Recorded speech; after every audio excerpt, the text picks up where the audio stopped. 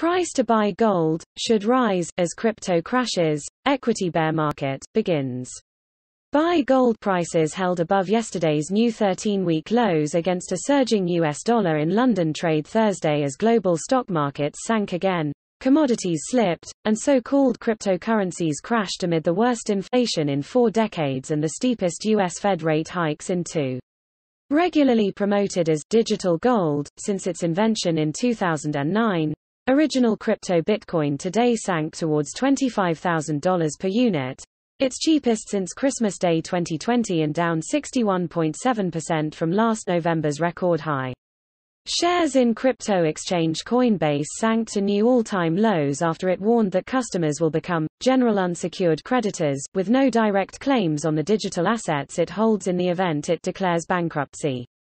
Crypto promoter Michael Saylor's tech business MicroStrategy, Nasdaq, MSTR, meantime sank back to pre-2021 spike prices after he offered to pledge some of the company's $3.3 billion in current Bitcoin holdings against its $2.4 billion in debt. Peaking at $3 trillion last November, the global market cap of all cryptocurrencies has now sunk below $1.20 TRN, falling by 1/3 this week alone as algorithmic stablecoin Terra has flopped. While some have called this a Lehman Brothers moment due to the contagion it may cause, Business Insider quotes one crypto pundit, "I am optimistic that UST's fall would not be that catastrophic. A collapse of USDT, Tether, would be though.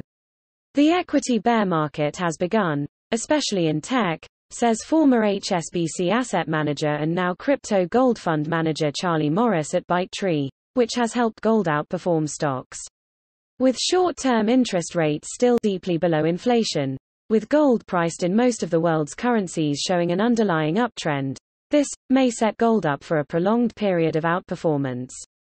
Bond prices meantime rallied on Thursday, pushing down longer-term interest rates from this week's new multi-year highs. Further strength in the dollar, today hitting fresh 2-decade FX highs on its trade-weighted index against the rest of the world's major currencies after yesterday's stronger-than-expected U.S. inflation data, saw most commodity prices edge back, with crude oil dropping 1.3% despite worsening NATO-Russia tensions after neutral Finland declared its intention to join the North Atlantic Military Alliance due to Moscow's invasion of Ukraine. We would expect gold to get support from the higher inflation environment, Reuters quotes Wisdom Tree ETF Group's analyst Nitesh Shah. The dollar has actually gained quite a bit since Wednesday's CPI print, and that's prohibiting gold from making gains. But with prices to buy gold in dollars falling below $1,840 per ounce on Thursday, the UK gold price in pounds per ounce held above £1,500, halving the week's earlier £35 drop. Euro gold prices meantime erased 2/3 RDs of this week's drop, trading at Euro 17.67 to regain €30 per ounce from yesterday's 5-week low.